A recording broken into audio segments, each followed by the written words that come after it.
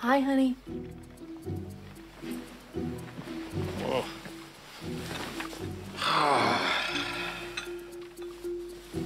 Pancakes? When is this Valentine's Day tradition going to die? I'm sorry that I've been babying you lately. I'm just feeling a little motherly. That's okay. I'm feeling a little sulky, so we're a good match.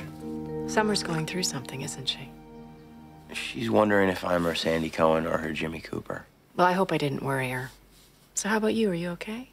Well, Summer and I have this history, or at least I thought we did. These things that happened to us when we were kids that convinced me we were meant to be together. Now, if those things turn out not to be true... Seth, how long have you dated Summer? February. Like a million years. And in that time, how many things has Summer done to convince you that she's the girl for you? A lot. So I think you should focus on that, the real Summer, and not the one that you worshipped in grade school.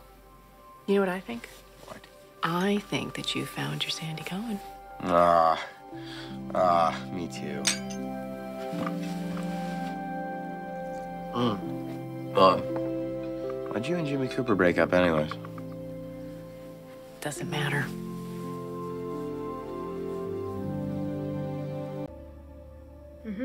Or else what's the point of life if it's just something that happens to you? Summer? You have a visitor.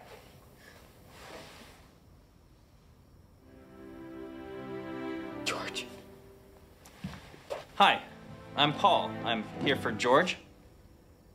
George? Yes, the Global Environmental Organization regarding greenhouse emissions. We've been reading your blog about the sea otters. I was in the area, and I'm here to offer you a job. We'd like you to come work for us. Oh, George.